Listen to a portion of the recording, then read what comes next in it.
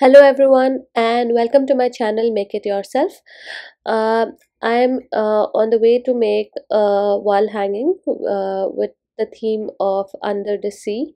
So these are few of the elements that I am making for my wall hanging. So in today's project I will teach you how to make the coral, the other items like the seashell and the seaweed. The links to those tutorials will be available in the description, so do refer to the description for the pattern to the other items. So let's get started.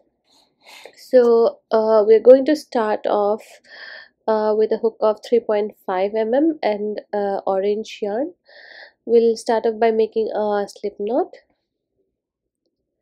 and then we are going to chain 7. So chain 1, chain 2, chain 3, chain 4, chain 5, chain 6 and chain 7. So after that I'll be making a single crochet in the next chain.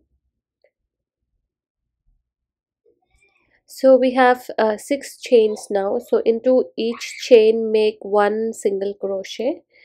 So continue making this till the end of the chain. So here we are on the 5th chain, and now this is the 6th chain, and I made the 6th single crochet. Now we'll be working on the other side as well. So first start by making one single crochet in the same chain or same stitch. Next turn your work and then go to the other side of the chain and start making the single crochet. So one single crochet on each stitch. So we'll have a total of 12 single crochets by the end of this entire full round.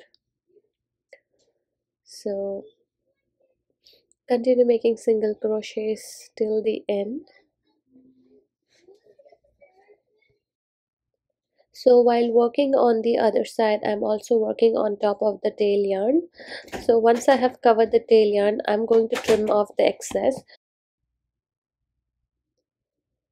Now we are going to chain 3. So chain 3 and turn your work. So into the very next stitch, make 2 double crochets into the same stitch. So the chain 3 is considered as the first double crochet. So these 3 together makes the first set of 3 double crochets. Into the next stitch make 3 double crochets in the same stitch.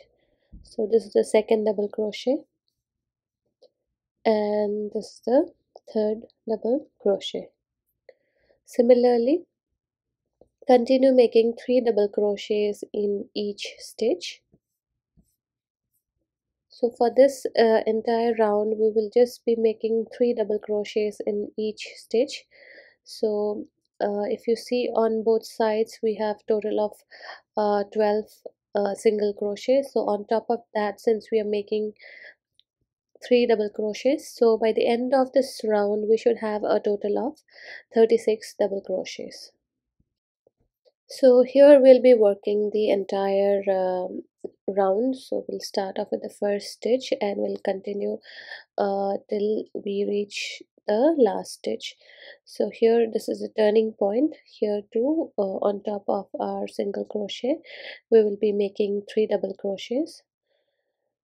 So on the similarly on the other side as well, make 3 double crochets in each stitch and repeat this pattern till you reach the first stitch of this round.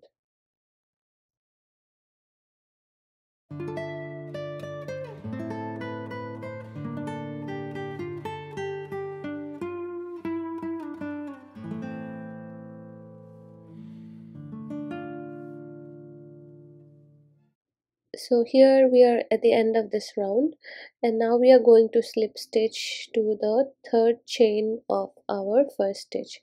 So our first stitch was a chain of 3, so into the third stitch insert your hook under these 2 loops and pull a loop and make a slip stitch. After that again chain 3. This chain 3 will count as the first double crochet. Into the very next adjacent stitch make 2 double crochets. So the chain 3 including the 2 double crochets makes a set of 3 double crochets.